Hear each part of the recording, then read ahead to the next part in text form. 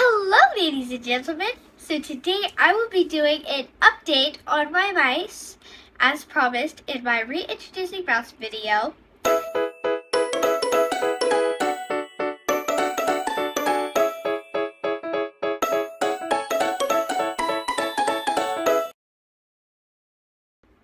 So my mice have been doing really good. There have been only a few fights since we've introduced them, but they are still doing really good, and they haven't fought very much recently. I cleaned the cage after the last video where I reintroduced my mice, and I had to kind of restart on that part, but after that they were perfectly fine, and now I was able to add a lot of items to their cage and lots of items and lots of bedding. So they are doing really good.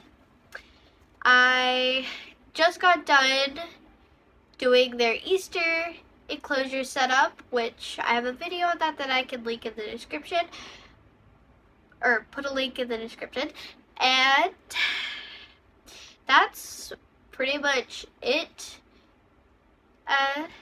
Yeah, they have gotten pretty big. I don't know if they're like fat or if they're just normal weight, because they were really tiny when I got them at first, like way tiny. They kind of looked like microscopic kid mice or teenage mice. I don't know, but they did. They were very small, so they might just be normal size now, or they could be overweight. So I'm gonna have to do some research on that.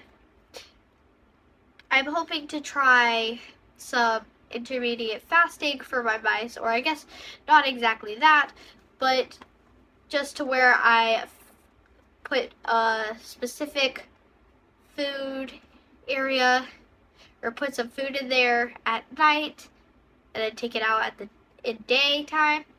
So I am probably going to do that this week, and I will do a video on that. So yeah, that's pretty much it for the mouse updates. And for well, if you want to know about my hamster, I do have videos on that, but you're probably here for my mice. So yeah, they're doing really good.